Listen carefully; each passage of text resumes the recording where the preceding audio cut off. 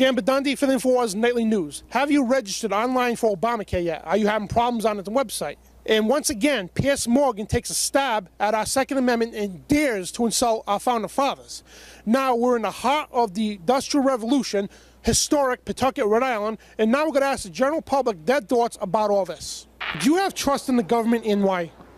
No, I do not trust the government. They're corrupted. Somewhat. Some I do and some I don't. No, I do not have trust in the government. And why is that? Well, because they're full of snakes. They're all corrupt, you know. Not too much. Absolutely, he's a good government. He looks out for the poor and the Americans. Yes, I do. And why is that? Because it's America, and they take care of things, you know what I'm saying? And your thoughts about Obamacare? I think it's a good thing. Everybody should have it. I think it's good and bad at the same time. Doesn't seem like too many people like it, and or Obama. It's not really going to be for the people, more for the government itself. My guess is it's not perfect, but at least he's the first one that got something through. Yeah, I think it's a good thing. Okay, now CNN's Piers Morgan recently stated the Second Amendment, which is the right to bear arms, he stated that it was clumsily written and it's time to rephrase it. Now, do you disagree or agree with that, and why? I disagree, and I can't explain why. I believe when the government, you know, tries to do something, they're trying to take away our guns so that we can't fight back against them. Oh, I agree. I looked at the Second Amendment. I couldn't figure out what it said.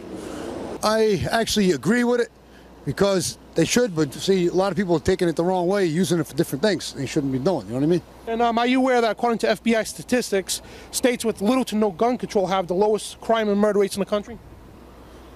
I was not aware of that, no. Yeah. Yep. I don't believe that. And are you on any form of government assistance? Yes, I am. Yeah. No. No.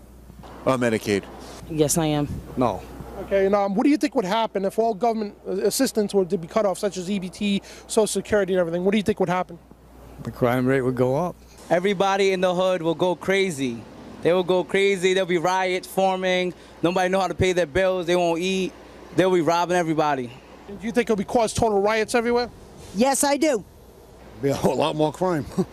I think crime rates will go up. You see riots?